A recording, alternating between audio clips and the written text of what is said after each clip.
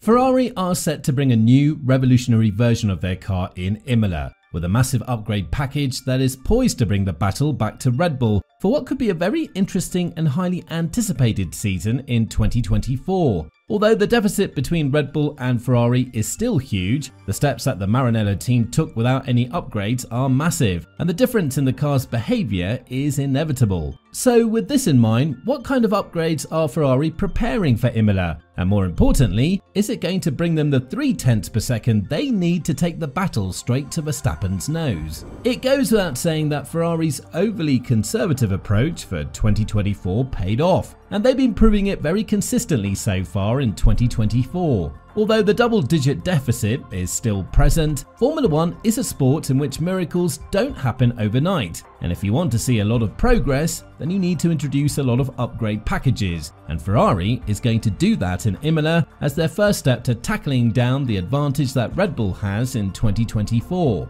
Now, one of the key changes that the Maranello team will apply will revolve around the side pods as well as the floor of the car, because these two are the components with which the Austrian team was able to make such a great difference compared to the rest of the grid. Now, by understanding their car much more clearly and by knowing where it can be improved in 2024, Ferrari have managed to shed 0.6 per second compared to Red Bull in Suzuka, and that's without any upgrades at all. Whereas Red Bull brought the first step towards what would seem to be a Mercedes-like concept for the remainder of the season, fully completed in Imola. To add more fuel to the fire, Red Bull was one of the worst teams when it came to improving their pace compared to last year in Suzuka, around 0.6 per second. And while they still finished in a dominant 1-2 fashion, there is still hope that the season could provide a lot more interesting racing once the upgrades to the SF24 are mounted in Imola. What this goes to show is that the concept Red Bull is chasing, while still very efficient, might not be as productive as they want it to be. And even though the talent of Verstappen is more than enough for now to take the RB20 first through the checkered flag, this challenge will become a lot harder in the foreseeable future. That is, if the bodywork and floor changes in Imola work for Ferrari. And judging by what they've done in Suzuka, without any new parts implemented on the car, with Leclerc being the only driver to have finished the race on a one-lap strategy, which is quite an impressive feature judging by the fact that this race eats up the tyres a lot, even for a team like Red Bull, it might not be that impossible to see the Ferrari winning a lot more frequently in 2024.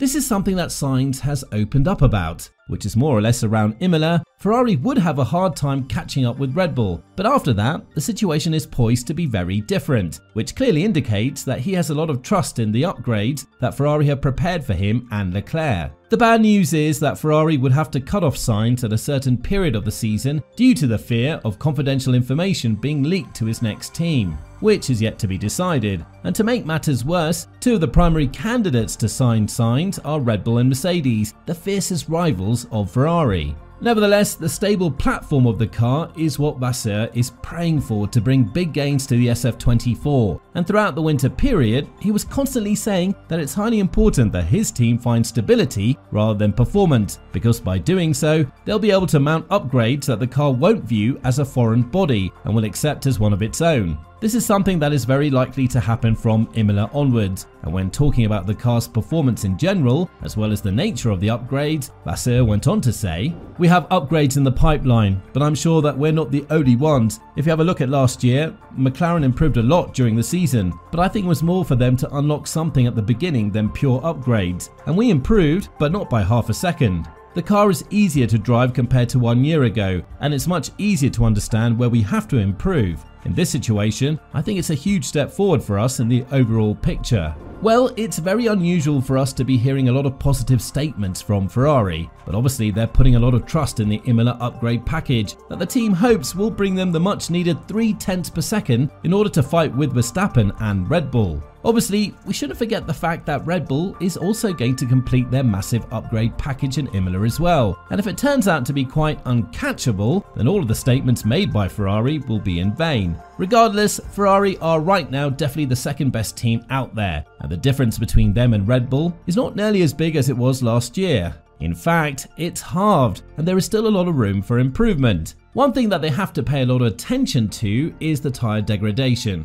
because even though Leclerc managed to compete an entire race with a one-stopper strategy, it effectively means that his qualifying pace has taken a huge slump, and that's something he needs to work on, because the last thing he wants is to cover places and burn up his tyres on Sunday after starting in the middle of the grid. This is something that the Monegasque driver has opened up about, and when talking about it, he said that he doesn't have an issue being a better driver in qualifying because, to this point, he was known as the guy who performed extremely well on Saturday due to the high performance that Ferrari represented on a one-lap merit. But now that they've turned their biggest weakness into one of their biggest strengths, they have to adapt the car's behaviour on Saturday sessions. Of course, just because Ferrari had solid tyre management in Suzuka doesn't mean that they can bet on the same thing in China or after the Imola upgrades due to the different natures of the tarmac as well as the natures of the track. But if we are to judge by one of the most tyre demanding tracks on the calendar, Ferrari is on a good path to be a constant challenger for Red Bull, given the fact that Verstappen was not very satisfied with the car and the overall performance of the RB20 compared to last year.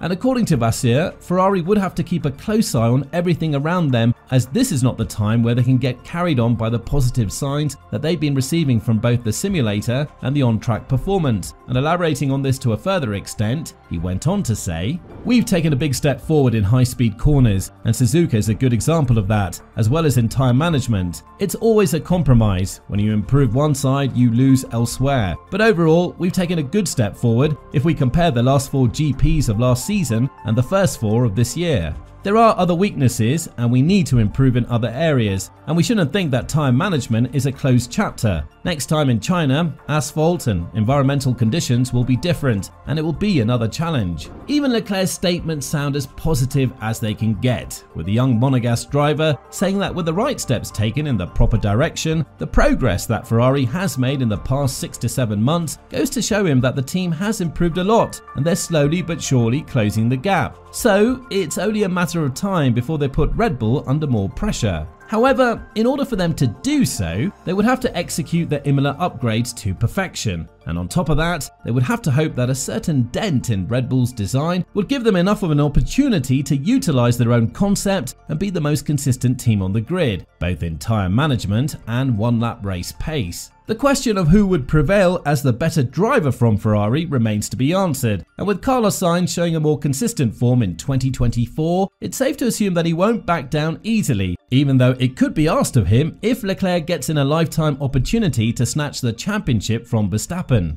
Sainz is also fighting for his life as an F1 driver, and by doing this, he would show the big teams that he might not be the best driver for them. So with all of these situations in mind, do you think that Ferrari has what it takes in order to take the battle up to Red Bull? And more importantly, who do you think would be the better driver from the Maranello team? Let us know in the comments down below.